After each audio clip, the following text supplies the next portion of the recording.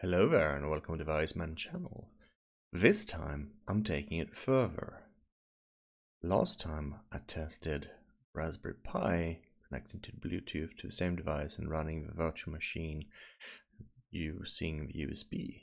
Now I've thought about it and I want to try something else. What if I remove the power from the Proxmark Bluetooth and just go for battery?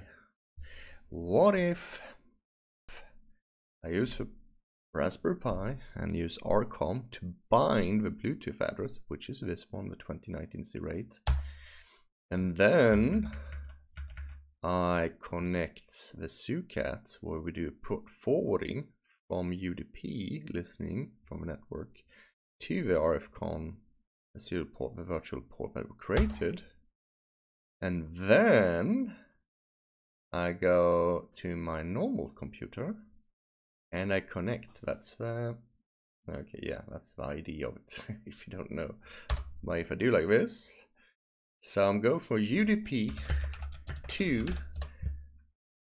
the Raspberry Pi, which goes and connects to Bluetooth to the device, and I can do this.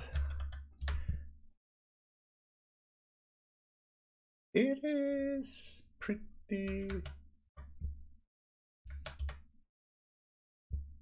pretty okay. That's just bizarre.